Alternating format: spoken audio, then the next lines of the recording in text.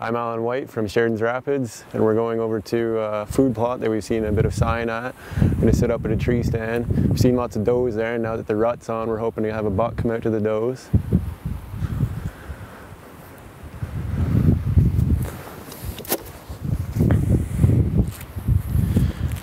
This is a Hoyt Katera. Right now I think it's the top of the line Hoyt bow.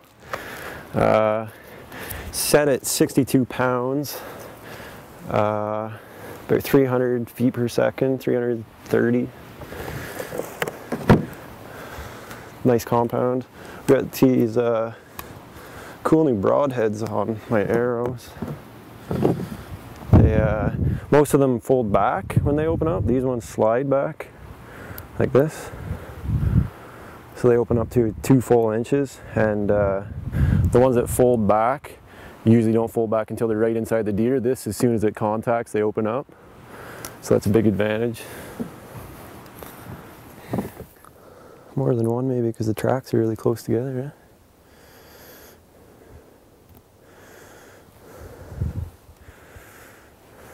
We just came across a trail here. It looks like 2 deer have crossed here.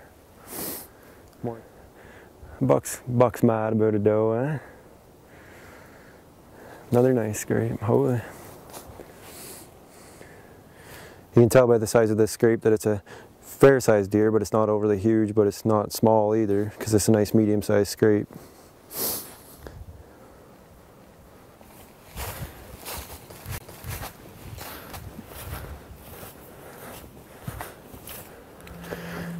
We saw lots of good sign when we were coming in here. We saw a couple scrapes, and we saw a buck track going across here, and there's some manure just over there.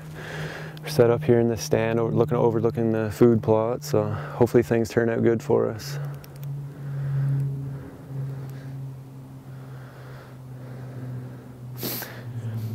The deer usually come out from in front of us. We've seen lots of does here. We haven't seen any bucks yet, but we're hoping now that the rut's on that we'll have the bucks going after the does, and we'll get a nice one in here. We're going to do some rattling and grunting and hopefully draw one into this clearing, and hopefully we get lucky.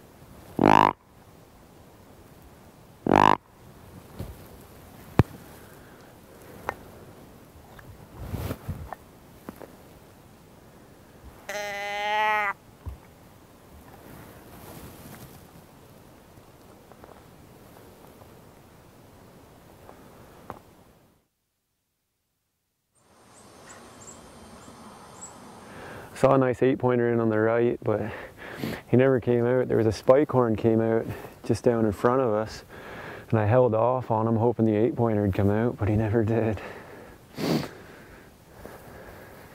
That's hunting.